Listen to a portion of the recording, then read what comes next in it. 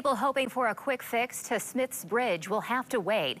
Ferrysburg city manager confirmed today the $10 billion in federal funding for the project has been pulled.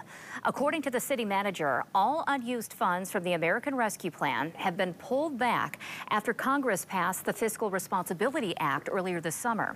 The bridge was one of 100 projects MDOT had planned to tackle in the coming years. Smith's Bridge has been a problem for years now.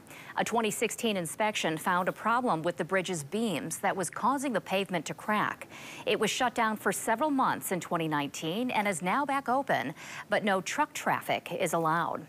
Smith's Bridge is still in the design phase. The city manager says MDOT is working to find other funding sources and that they hope that's in place once they're ready to start construction, which is tentatively aimed for next fall or the spring of 2025.